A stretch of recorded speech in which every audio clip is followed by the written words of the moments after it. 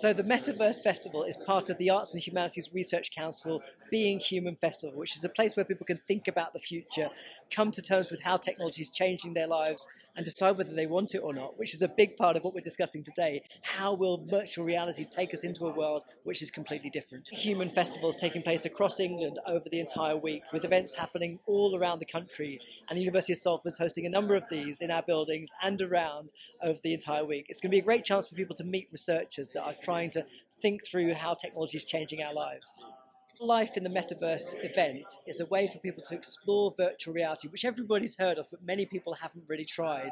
And what we want to do is really give them a chance to experience what it feels like to be in virtual reality and imagine their future.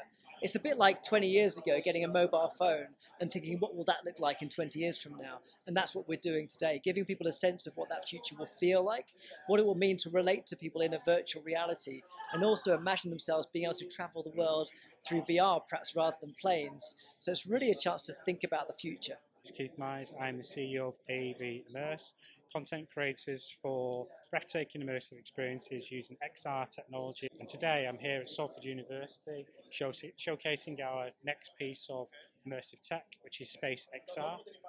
Space XR is a prototype that took us a few months to develop for children who wanted to learn about space. So it's very much allowing you to go and explore the solar system, to go and navigate different worlds. There'll be a reason why you put a VR headset on in the first place.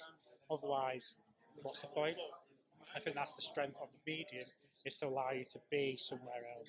And this is why we use immersive technology to craft experiences to take people on a journey. Yeah, it's just been a really good opportunity to come and try out all these different headsets. It's hard to sort of get access to it, especially with the price range, but it's enough for me to come along, try these out, see how I like them, see which sort of apps and sort of the games and things that I like to play, how they sort of adapt to the VR.